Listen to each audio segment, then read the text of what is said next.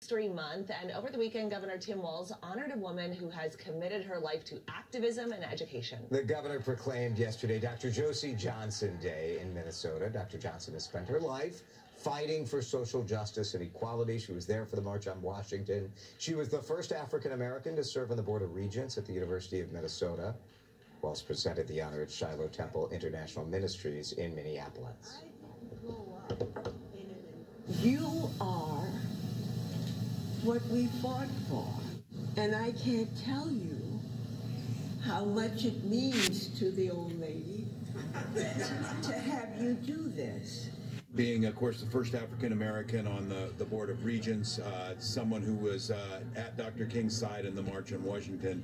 As Minnesota continues, like so many states, to move through racial issues of inequality and inclusion, Dr. Johnson has always been there as a voice of moving us forward.